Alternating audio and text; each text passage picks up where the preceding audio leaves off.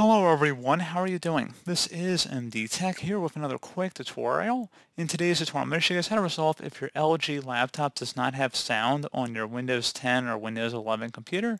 So this should hopefully be a pretty straightforward process here, guys. And without further ado, let's go ahead and jump right into it. So first thing I recommend doing, make sure your speaker icon is turned on down your system tray, and also make sure your physical speakers are turned on. And something else you can try if you're still having an issue, open up the search menu, type in troubleshoot. Best match should say troubleshoot settings. Go ahead and open that up. On the right side underneath options, select other troubleshooters. And then underneath most frequent, select the playing audio troubleshooter and the run button. And then I'd recommend following along with the on-screen prompts here. And then you will proceed with next. And then hopefully it should be able to resolve the problem. You can also try opening up the search menu, type in Device Manager, best match, should come back with Device Manager, so go ahead and open that up.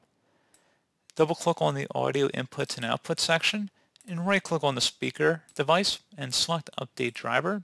Select Browse My Computer for drivers, and select Let me pick from the list of available drivers on my computer, and then select the audio driver from the list. If you only have a generic one, you can select that one, but I usually recommend a more specific one for your device, and then select Next. And then once that's done, go ahead and close out of everything, and then restart your computer.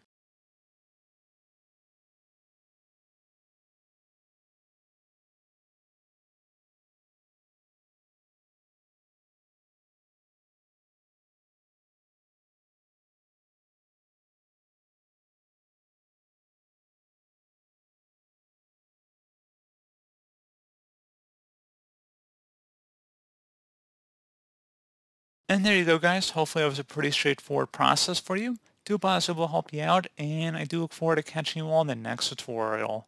Goodbye.